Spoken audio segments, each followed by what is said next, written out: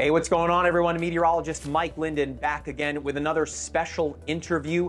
We've seen a lot happen this year, but perhaps a ton has happened in this one particular sector, outer space. And for more on that, let's bring in MyRadar space correspondent John Zarrella. John, I mean, this has really been an exciting year for space. How does 2022 stack up?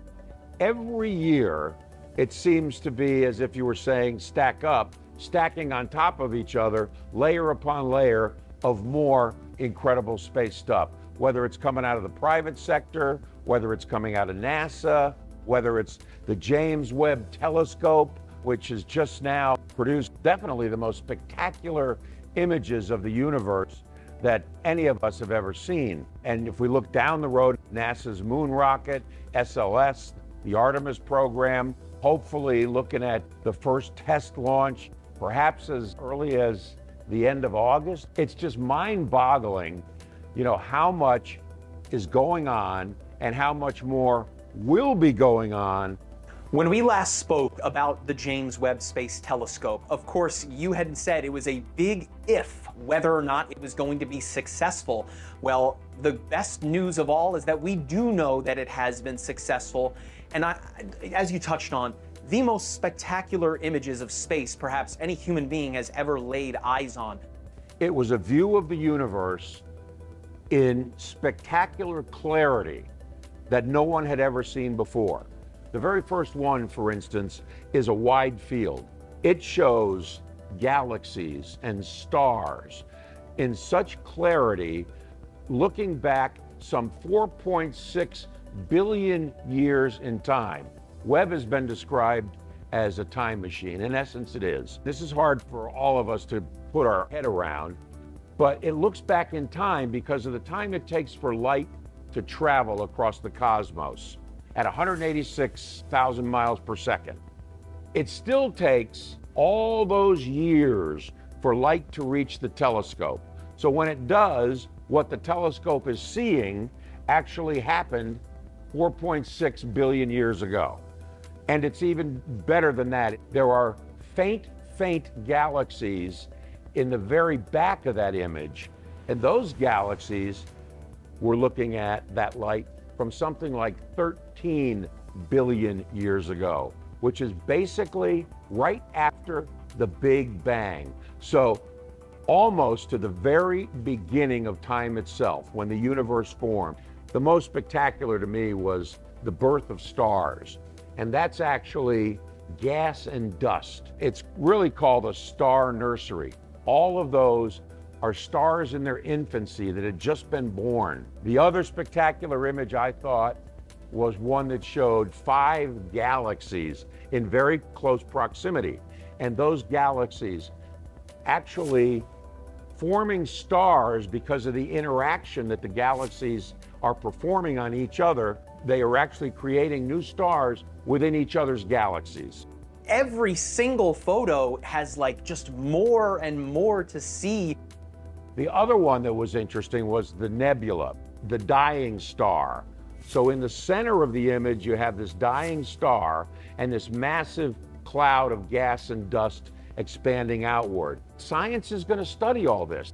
They're going to come up with better understanding of how the universe was created. And they're going to be able to look at planets way outside our solar system.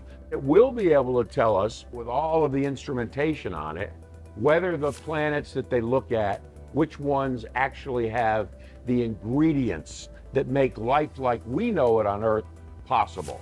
Just seeing the reaction of the images during the presentation that left the presenters kind of speechless for a moment, just kind of, I think, speaks to what everybody was thinking when we got to see those images. As we continue to advance, we spoke about space tourism previously. The folks at the helm of those companies are kind of quasi-rock stars. I'm talking about Jeff Bezos, Richard Branson, Elon Musk. When we last spoke, we spoke about potentially a privatized space station that these companies may rent space in that you can travel to. Now, that hasn't become a reality yet. It takes a while for all of this technology to mature. So we're going to see that down the road. There's no doubt about it. Where are we now, though? We're really beginning to see we're beyond the very first steps. We're still in the, we're not in the infancy anymore, I would say. We're probably in the toddler stage when it comes to commercial space. We're still waiting for Richard Branson to continue and fly again with his spacecraft. Bezos has been flying regularly with New Shepard, taking people up and back. When we talk about SpaceX, they have flown private citizens in orbit around the Earth. They've flown 3 private citizens to the space station. This is definitely a marathon, right? Not a sprint. You're absolutely right. You hit the nail on the head. All of these things take time. We still have Starliner, which is Boeing's spacecraft. The first one a few years back, it failed. They couldn't reach orbit. They had to come back. No people on board. They finally successfully did their test flight, set the stage now for them before the end of the year, hopefully, to go ahead and fly their first astronauts to the space station. But once they do, then you are going to have 2 companies with the capability to fly U.S. astronauts to the space station. Hopefully we will slowly get to a point where, as you touched on, more and more quote-unquote normal people are out there flying, those that maybe don't have $55 million to spend on a ticket. Absolutely. The next big rocket, of course, to take off, one that you have spoken about for a while now, of course, is the SLS rocket, the world's largest rocket. In that flight, no humans on board, would fly a mission where the vehicle gets out, escapes Earth's atmosphere, then the Orion capsule takes off on its own. They'll fly out around the moon and do a way far orbit around the backside of the moon, and then come back for a high-speed re-entry, landing in the Atlantic Ocean, the Orion capsule. That would set the stage, if successful, for the first human flight, which right now they're looking at it somewhere around 2024. Wouldn't be landing on the moon, but they would be actually going around the moon. So it'd be the first time since the Apollo program that humans have actually gone that far out in space. The SLS is going to fly to get humans to the moon, hopefully by the end of the decade. After that, you know what? All bets are off because of the cost of flying that thing. At $4 billion a pop, that's a lot of money. And here you got, you know, right over your shoulder is Elon Musk with his Starship. And if he gets Starship off the ground anytime soon, that will come at a really, really reduced price over what it's going to cost to fly SLS. So it's going to be interesting to see how this all evolves. I'm sure you and I will have a lot more to talk about for the next several years. I am eagerly awaiting that launch, very excited to see it. But I've got to ask you, has anything changed with us being the human race going to Mars? That's really the marathon, Mike. That's really the marathon. Humans to Mars, if you talk about Elon Musk, he's been saying that his Starship will take humans to Mars. As far as other projects are concerned, one of the big ones was ExoMars, and that is a plan to study and look for more signatures and signs of past life on Mars. And then the other big one will be sample return, which would lift off, go out to Mars, pick up the samples that the Perseverance rover has left on the surface, bring those samples back, core samples, from areas that they believe, if there was some form of microbial life on Mars in its, eons ago, that it would be found in core samples from those areas. The technology just continues to advance at this insane rate, seemingly now straight out of science fiction. Out of Japan, we have scientists that are trying to make artificial gravity a reality.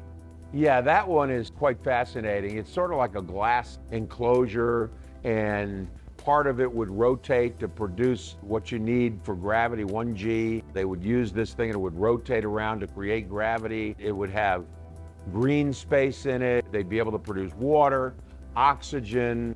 All the things that you need. The Japanese are thinking outside the box. Who knows what will even be possible here in the very near future. I, for one, just cannot wait to see what the men and women of humanity are really, what they're working on, because each and every day in space, it seems like there's something incredibly awesome to just get super excited about, and then to see it actually happen is just the cherry on top.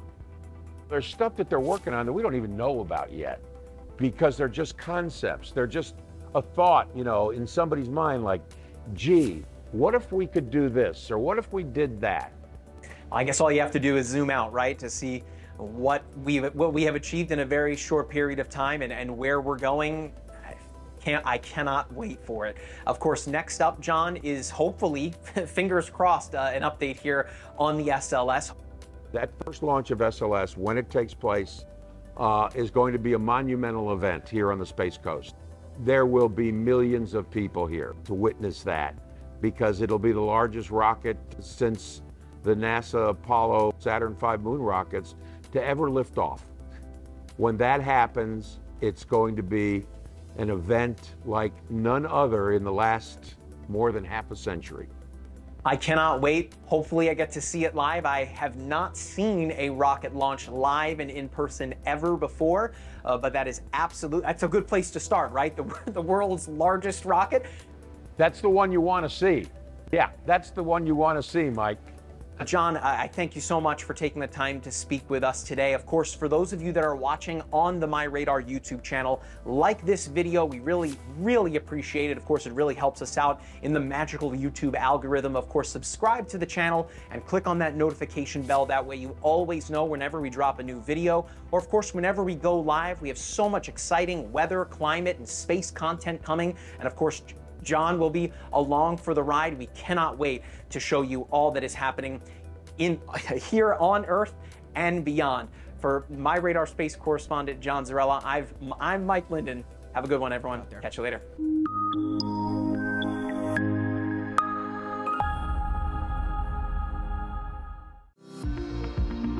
Follow MyRadar on social media: Facebook, Twitter, Instagram, and YouTube. Download MyRadar on iOS, Android, Amazon Alexa, Xbox, and Windows.